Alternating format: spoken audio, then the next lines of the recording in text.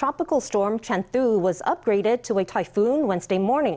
It's picking up speed and could strengthen into a severe typhoon by Thursday. The storm was previously on course to make landfall on Taiwan, but it's veered south under the impact of the Pacific High, lowering the chance of a direct hit.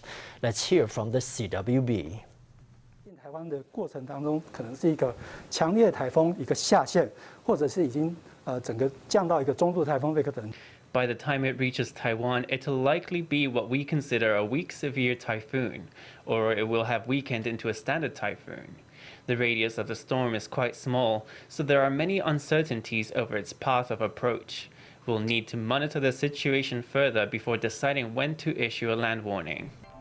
Chanthu is expected to make its closest approach to Taiwan between Saturday and Monday.